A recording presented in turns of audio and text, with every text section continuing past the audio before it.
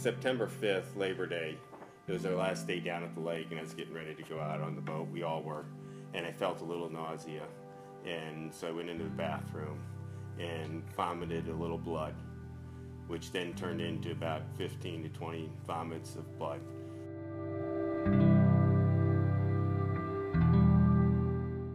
And they were doing shift change, and the Zofran had worn off, and I started vomiting again. And when they got in there that evening, they discovered that it was actually nothing to do with cancer, thank God. And it had all to do with an ulcer that started bleeding.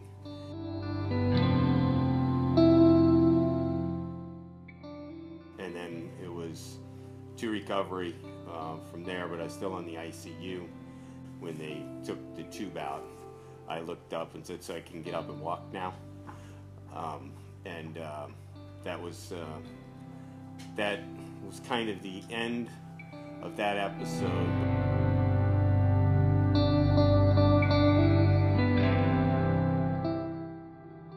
And they put a pacemaker in on the 12th of September, and I was released from the hospital on the 13th of September.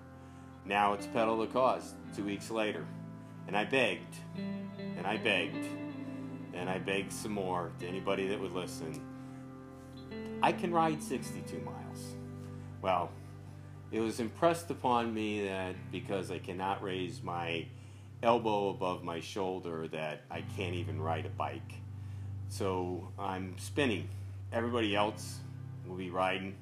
I'll be on the spinning bike and enjoying myself because I'll have to sit up, and I still fight every day.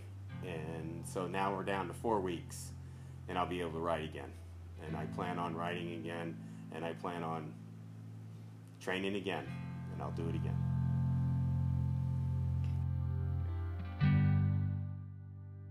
Who do I write for? I write for my lovely wife, Laura, who somehow has put up with all this crap, and me in the hospital, and complaining and bitching. I write for all my kids, my son-in-law, and my granddaughter.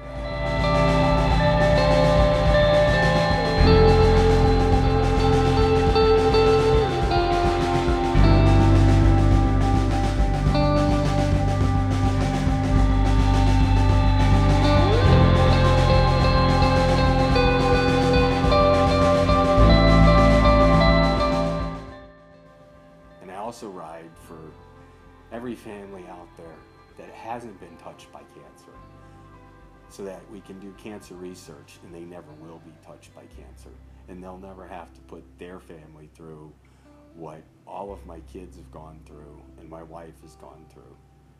So really ride for them so that we never have to do this again.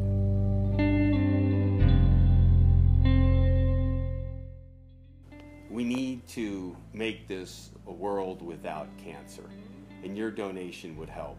And we'll get it to the right doctor on the right day at the right time, so that no father, no mother, no son, no daughter, nobody has to go through any bit of cancer, because cancer sucks.